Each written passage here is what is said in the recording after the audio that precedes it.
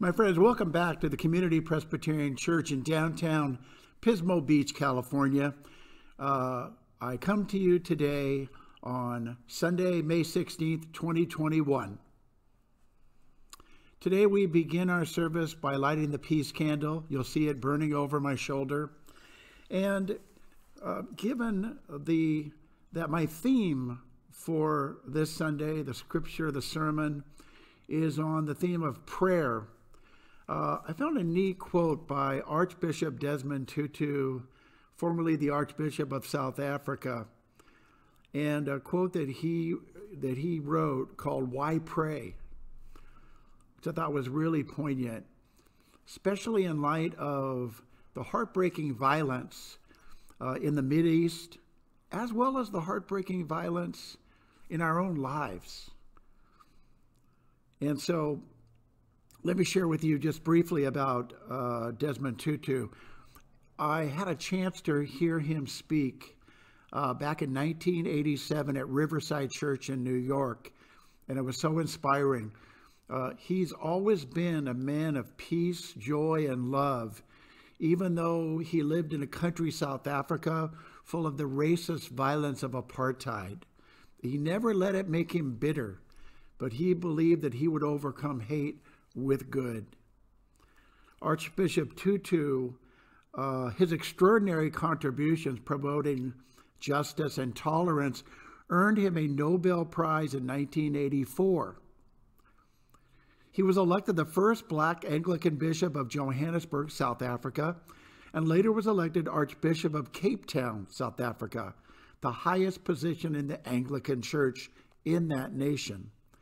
Throughout his life, he has been known as a spiritual leader who cares about the needs of people around the world, teaching love and compassion to all. Here is his quote called "Why Pray?" that was given at the very end of a speech he gave decades ago, but it's so timely to our world today. He writes, "So why do we pray in a world gone mad? Because our prayers for others may vicariously raise them to new life, bring them into the family of God, bring them to contrition and repentance. Because our faithful prayers can change the world. How do we pray in a world gone mad? With persistence, confidence, and joy, with humility and repentance, knowing that the God who created us and our world has a soft spot for sinners, so much that heaven rejoices over the one who is found more than the 99 who were never lost.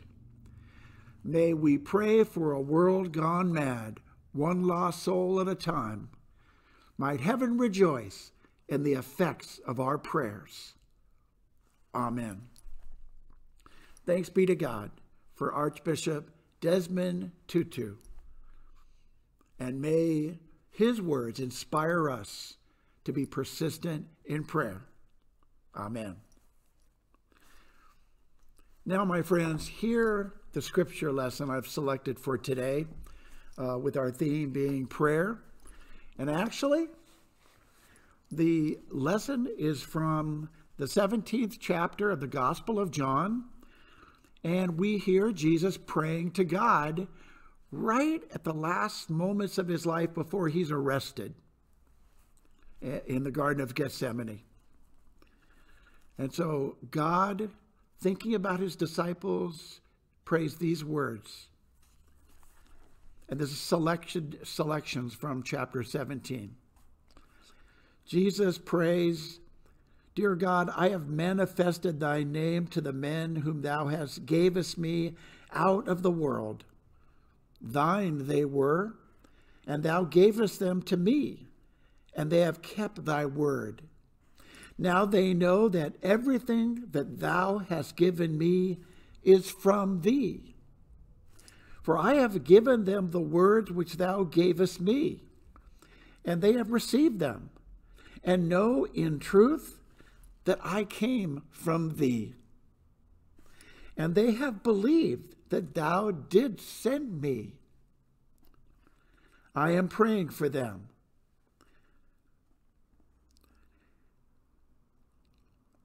And now I am no more in the world, but they are in the world, and I am coming to thee. Holy Father, keep them in thy name, which thou hast given me, that they may be one, even as we are one. I do not pray for these only, referring to his closest disciples or apostles, but also for those who believe in me through their word, that they may all be one. Even as thou, Father, art in me, and I in thee, that they also may be in us, so that the world may believe that thou hast sent me. Jesus concludes, O righteous Father, the world has not known thee, but I have known thee, and these know that thou hast sent me. I made known to them thy name, and I will make it known, that the love which thou hast loved me may be in them, and I in them. Here ends our reading of God's holy word. Thanks be to God. When I was a junior at UCLA back in 1981, the Presbyterian campus pastor, Dr. Charles Doak, made a comment which always stuck with me. Chuck, as we called him then, said, Robert, you can really learn a lot about a person's theology by listening to them pray. I asked Chuck what he learned about my theology from hearing me pray on those occasions at our college group when I was asked to lead the prayer. And Chuck said, I learned that your parents instilled in you that gratitude is the proper spirit with which to approach God in prayer. Friends, until that moment, I had never really noticed that my prayers usually began and ended by thanking God. And there's no doubt, my parents did indeed instill that practice in me. As I've said before, my dad, just days before he died, asked his pastor to offer a prayer of gratitude for the life he had been blessed to live as a husband, a father, a neighbor, a pastor. Dad lived his life in a spirit of gratitude, and yes, my dad died in a spirit of gratitude. That doesn't mean that my dad had a perfect, carefree life with no sorrows or disappointments. Far from it. He once had a painful professional setback, and his sorrows included the death of his beloved younger brother, Alan, my uncle, who died in a car accident one New Year's Eve when Alan was only in his early 40s. My dad felt it was vital for the life of faith for us to hold on to gratitude, come what may. And one way to do that, the Bible says, is to pray without ceasing. That doesn't mean praying hour after hour nonstop. It means realizing that you live daily in the presence of a loving God. No matter what happens, joy or sorrow, you're living in the presence of a good God. Such knowledge is a gift of grace. This past Thursday night, I prayed a prayer of gratitude for life, for family, for friends, for God's steadfast love, as I held the hand of Sandy Madison and her son Jim in the ER at Marion Hospital. Despite the very real and hard struggles of Sandy's health, we, the three of us, were filled with gratitude for the gift of that time together. for the gift of love and friendship.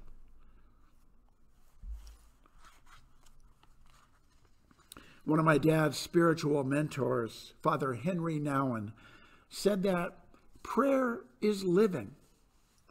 In an excerpt from one of his best-selling books, Father Nouwen discusses the centrality of prayer in Christian life.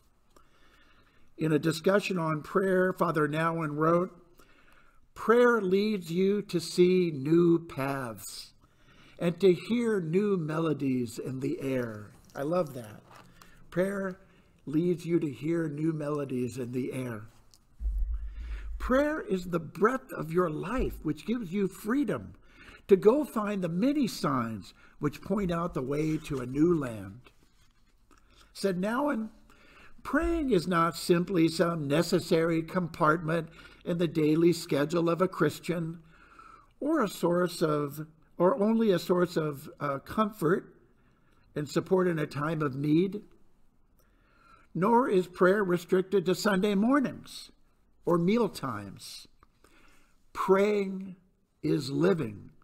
Said Nouwen, praying is living. Prayer is expressed in eating and drinking, action and rest, teaching and learning, playing and working. Said Nouwen, praying pervades every aspect of our lives. It is the unceasing recognition that God is wherever we are, always inviting us to come closer and to celebrate the divine gift of being alive. Father Nouwen concludes, in the end, a life of prayer is a life with open hands, a life where we need not be ashamed of our weaknesses, but realize that it is more perfect for us to be led by God than to try and hold everything in our own hands. Friends, in our scripture lesson this morning, we heard Jesus pray. And if we listen carefully, we discover in this passage in the Gospel of John and throughout the New Testament that for Jesus, praying is living. The prayer of Jesus in the 17th chapter of John reveals his theology, his faith in God, his trust in God, his love for God, his belief that God's spirit of love pervades every aspect of his life, play as well as work. And Christ's compassionate prayer reveals his deep love for his disciples, indeed, for all humanity, striving to find their way in the world. Just hours before Jesus is betrayed by Judas and arrested in the Garden of Gethsemane, Jesus prays to God that his disciples, after he is no longer among them, will experience a profound unity and an uncommon love in their relationship with God and their ongoing relationship with each other. From Jesus' prayer, we learn that he desires for his followers to experience the very same unity and love with God that Jesus and God had experienced between themselves. In Jesus, we see what we could call a theology of solidarity. The idea that when we move close to God, we discover he's been moving to us all the time in a great act of solidarity, of a love that never ends. In chapter 17, verse 11, Jesus prays, "Holy Father, keep them in thy name, which thou hast given me, that they may be one, even as we are one." And in verse 25 and 26, Jesus concludes his prayer saying, "O righteous Father, the world has not known thee, but I have known thee. And these followers know that thou hast sent me.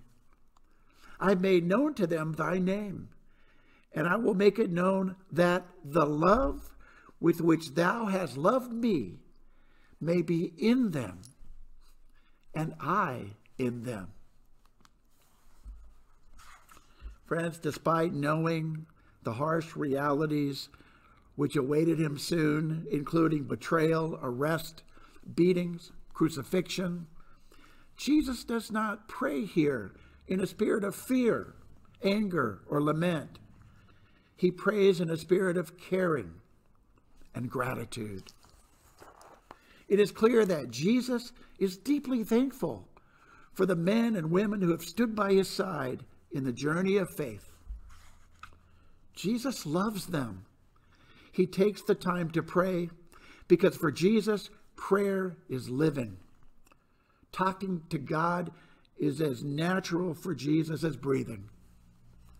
And so, in the final moments of his freedom before his arrest, Jesus prays for the disciples to experience the unique joy in life, which comes to one who is embraced by a unity and a love rooted in the divine, rooted in an eternal relationship with Almighty God.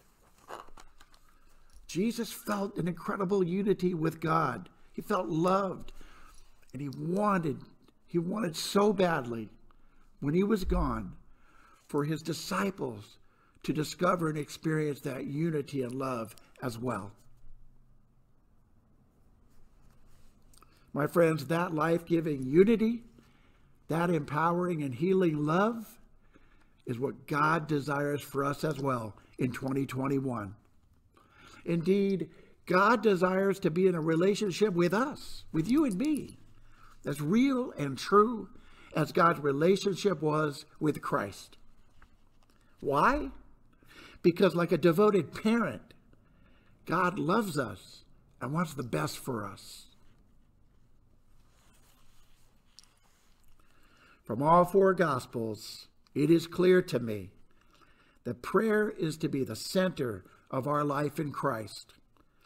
And it is a gift of grace we each can enjoy. A prayer is not the domain merely of popes and bishops or pastors, priests, imams, and rabbis. Prayer is a gift for all women and men, for prayer is living. This is a truth captured in a poetic statement entitled, "Teach Me to Pray," given to me by a woman at this church many years ago. I close with these simple yet poignant words by an unknown author. As we strive today to experience God's presence in prayer, God's presence in our daily life, says a seeker to God, "Please teach me, Lord. I want to know exactly how to pray. I need some words. Which ones are right? Please tell me what to say. I've bowed my head. I've knelt down. But should I be upright? I've closed my eyes. I've raised my hands. Or should I fold them tight? Lord, when I pray, do I stand up or should I sit down? Dear Lord, what do you like? Are lights turned on or are they off? Maybe candlelight? Lord, when I pray, should I whisper or speak out loud? Do I quote the Bible when I pray?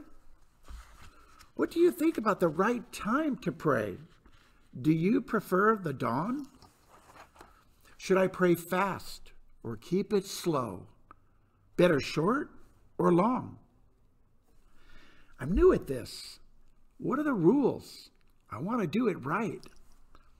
How do I know you'll even hear or that I am in your sight? Friends, then the sincere person, in his quest to know how to pray, said this. And while I sat there quietly, waiting for some sign, I heard a gentle voice say, "Oh, dearest child of mine, do you think I really care about the time of day, or whether you're standing up or kneeling when you pray? I don't care about your posture or about the place you choose. Just open up your soul to me. I have no other rules. Said God to the seeker, tell me what is in your heart and tell me what you seek. Tell me of your sorrows and of those things that made you weak. Speak to me in private about what concerns you most. I know about your good deeds. You have no need to boast. Said God, my child, you don't need prayer lessons. Just talk to me each day. Tell me anything you want, dear child. Anyone can pray. Amen.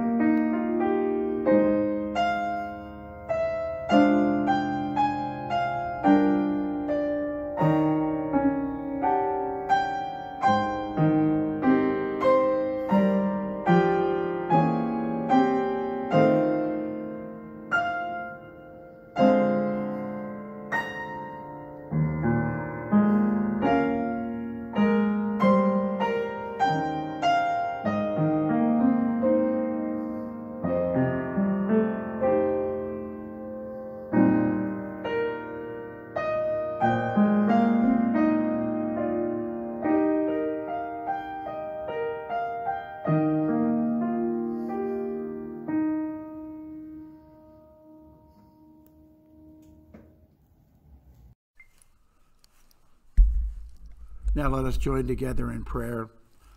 Let us pray. Gracious God, we thank you for the gift of this day. We thank you for our church, for the friendships and relationships formed here. We thank you, O God, that you bring us together to make a new community that is outward looking, that looks out into the community and seeks to respond with compassionate caring, with support.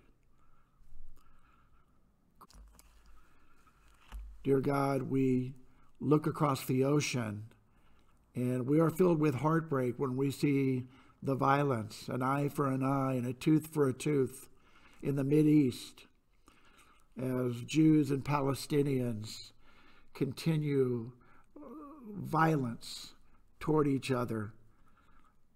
Enmity that goes back centuries, we know. We pray, oh God, that this murder and killing of men, women, and children would end, that greater minds would stand up in both of those communities and find a way for this cycle of violence to end. We know that's your will. And we also know, oh God, that Jews and Palestinians alike are children of God. We are all brothers and sisters on this planet. Help us, oh God, to find peace where there is no peace.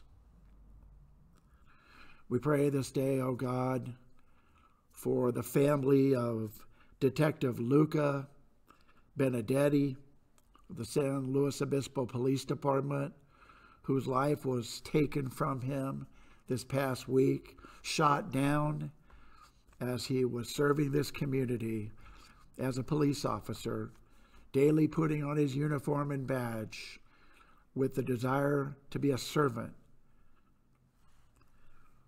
We pray for his family, and his wife, and his young children, for all his friends and colleagues in this time of heartbreak for them.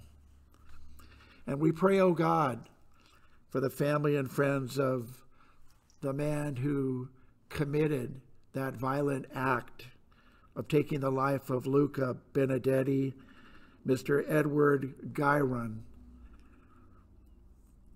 We pray, oh God, that his family, who mourns as well, mourns the Edward that was a good person, that became a lost person, whose mental illness not only cost him his life, but took a dad and a husband away from another family in one huge act of violent heartbreak.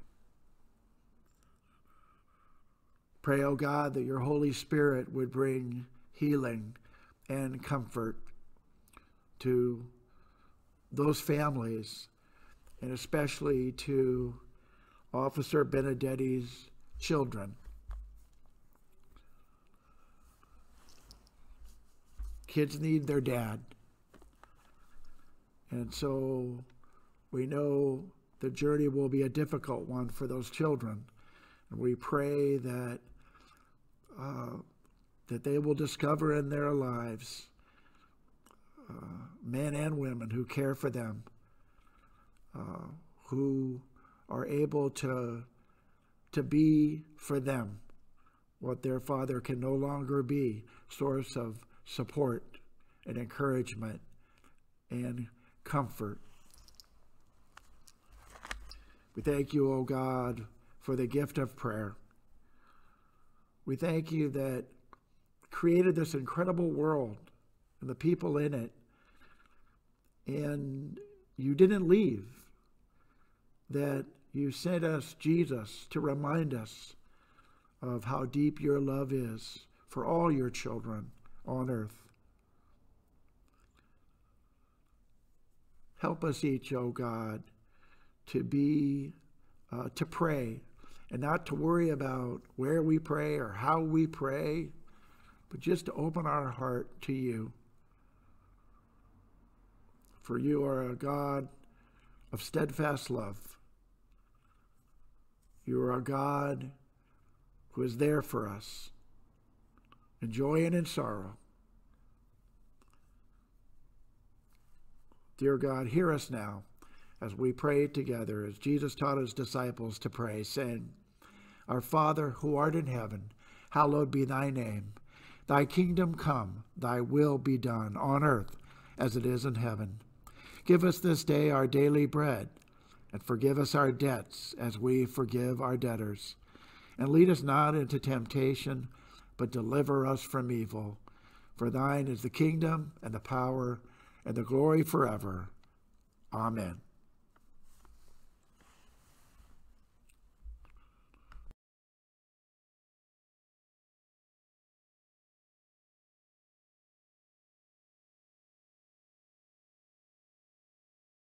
And now, my friends, go out into the world in peace. Have courage. Hold on to what is good. Return no person evil for evil. Strengthen the faint-hearted. Support the weak.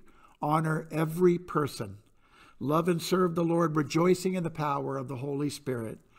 And now may the grace of our Lord Jesus Christ and the love of God and the fellowship of the Holy Spirit be with us all. Amen.